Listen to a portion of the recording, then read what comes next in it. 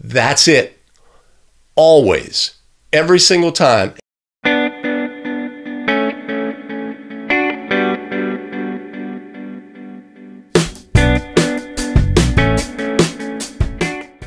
Greetings, everybody, and welcome back to another edition of Basketball Rules Expert, the show where we discuss National Federation of High School Basketball rules with the sole intent of bringing the rules off of the written page, breathing life into them, and making them something that you can own and bring with you onto the basketball court. Hello again, everybody. My name is Greg Austin with abetterofficial.com.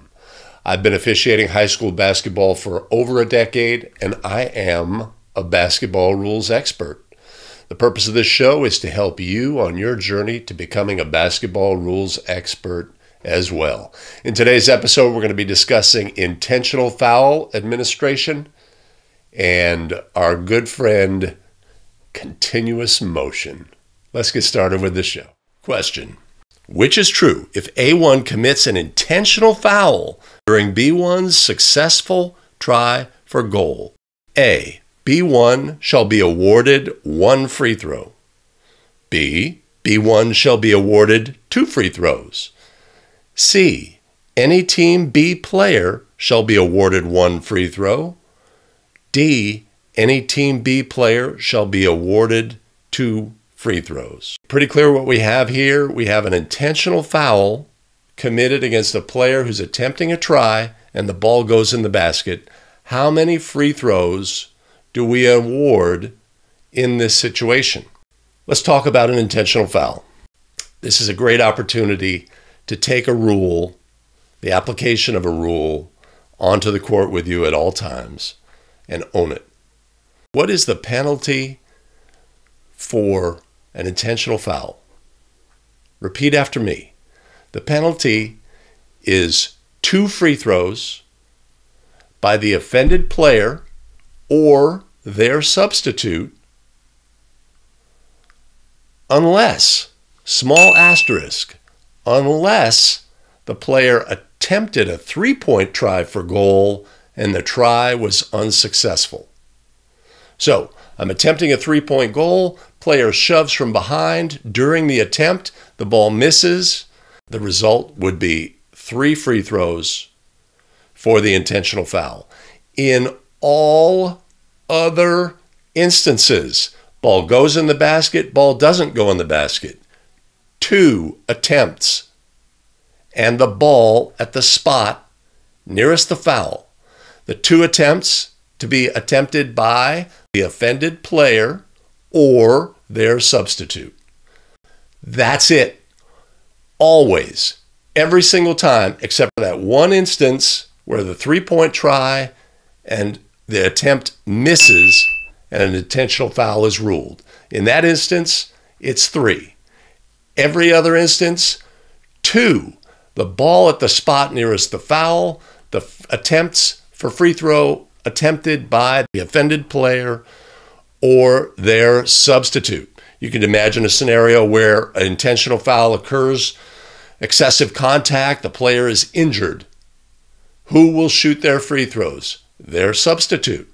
So let's go to Rule 10, Section 7, and go to the penalty section. Now, the penalty section for Rule 10 is oftentimes confusing. You look at it in the rules book and it seems to be a bit of a jumbled mess. Okay, we have to actually put together a couple of components here to determine that. 2 free throws if intentional or flagrant plus the ball for throw-in. That is clearly defined. Fouled in the act of shooting and the try or tap is unsuccessful. 2 free throws on a 2-point try or tap. 3 free throws on a 3-point try or tap plus the ball for throw-in if intentional or flagrant. Okay, so what we have to do here, we have to combine Section 4 and Section 5. 2 free throws if intentional or flagrant, plus the ball for throw-in. Okay, but that doesn't address the scenario where a 3-point attempt is missed. If fouled in the act of shooting and try or tap is unsuccessful, B, 3 free throws on a 3-point try or tap plus the ball for throw-in if intentional or flagrant. So we go out of the court. We have it with us in our back pocket. What's the penalty for an intentional foul? Simple. 2 free throws to the offended player or their substitute, plus the ball at the spot nearest the foul, unless, ding, little asterisk, that's a 3-point attempt that misses. Then it's going to be 3 free throws by that offended player or their substitute, plus the ball at the spot nearest the foul.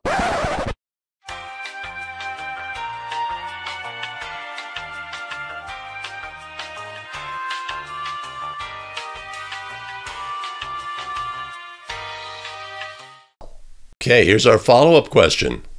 How many free throws are awarded for an intentional foul? You should have it. It's right there. It's right there for you. It's always 2 free throws to the offended player or their substitute, plus the ball at the spot nearest the foul, unless it's a missed 3-point attempt, in which case it's 3 free throws and the ball at the spot nearest the foul. And our answer is D, 2 free throws if committed on a successful 2-point try, and 3 free throws if committed on an unsuccessful 3-point try. Question: which is true of continuous motion? Possible answers are A, it ends when a shot is either made or has missed. B, it only applies if the player is in the air when fouled. C, it never applies when a player is fouled on the floor, quotes. D, it applies when the shooter is tapping the ball toward the goal when fouled. Which is true of continuous motion? My experience is there's a lot of confusion about continuous motion. That's my experience. Officials have a hard time talking about it or defining it. Let's take a look at the definition of continuous motion, which is found at our very good friend, rule number 4, the most important rule in the rules book. Rule number 4, section 11, is going to define what continuous motion is. Now, there are a lot of rules in the rules book.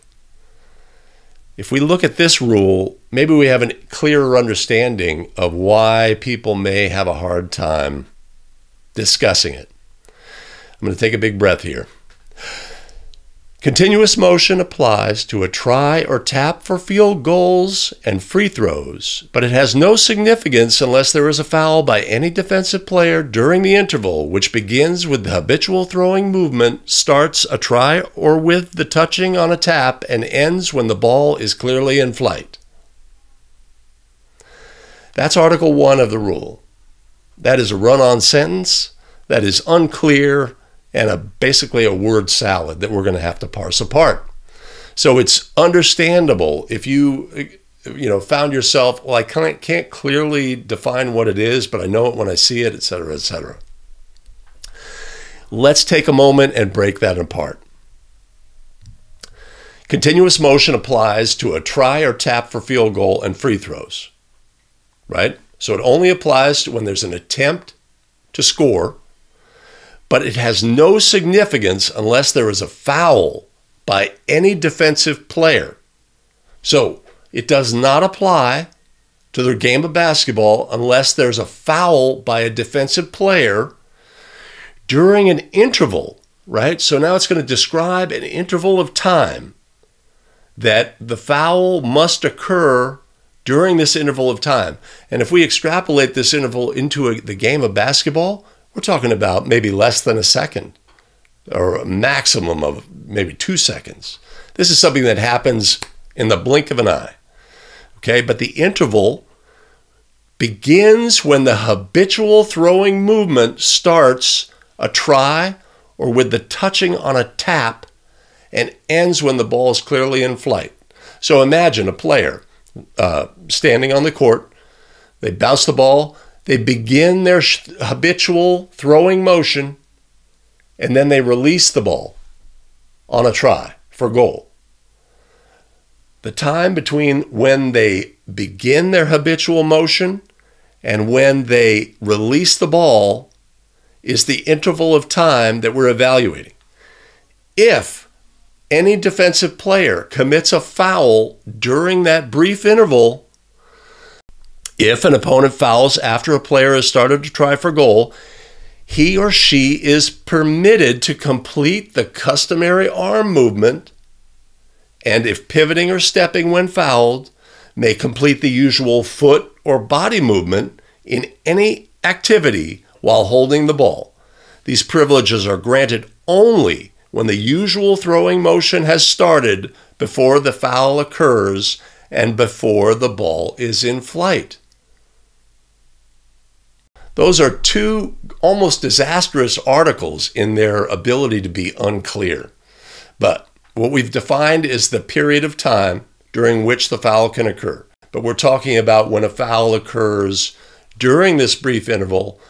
If that foul occurs, the ball does not become dead and the player is allowed to complete their habitual shooting motion, and the result of the try shall count.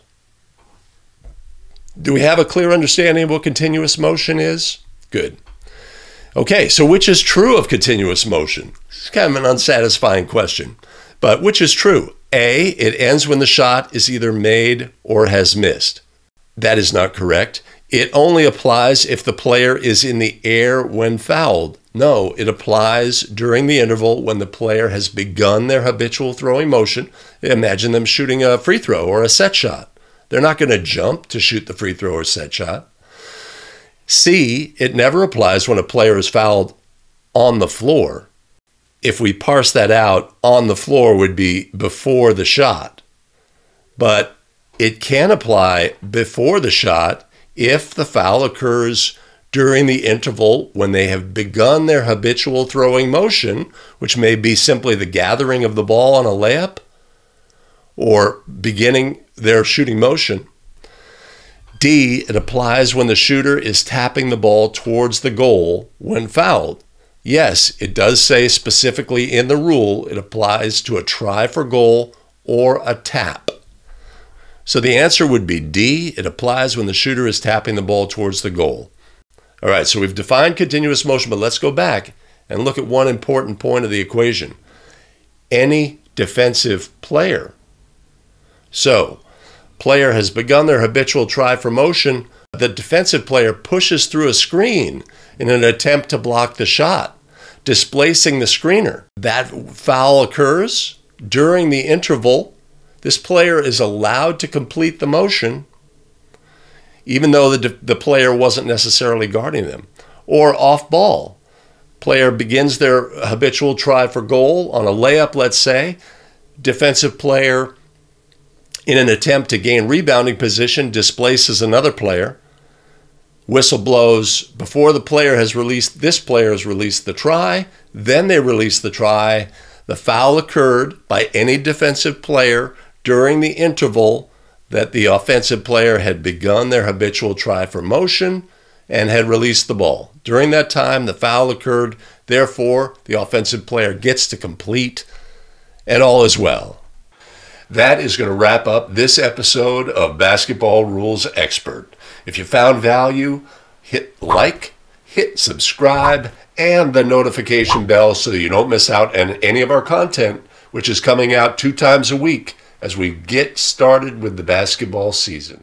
As we always do, you can go take a quiz that discusses what we've talked about today, not just the initial questions, but additional questions to make sure that you have an understanding of the rules involved. The quiz can be linked up here. Follow that, take the quiz, see how you do.